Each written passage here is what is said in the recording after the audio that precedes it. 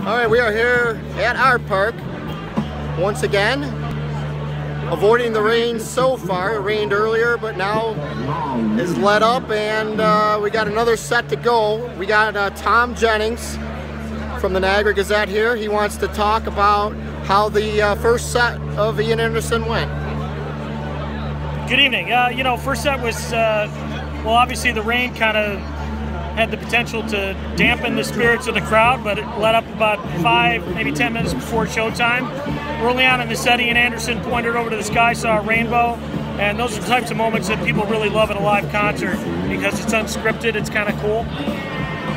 An interesting show for Art Park. I think it's a great fit for this venue because it genuinely is very progressive, rocky, proggy, whatever you want to call it, but super artistic. I mean, it's not often you get to see a Bach piece on a Tuesday night, but if you're going to do it anywhere, you're going to do it at a place like Art Park.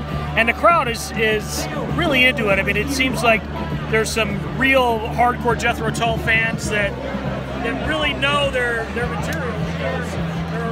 Well, you can always tell if you got the diehards because they seem to applaud at the right places.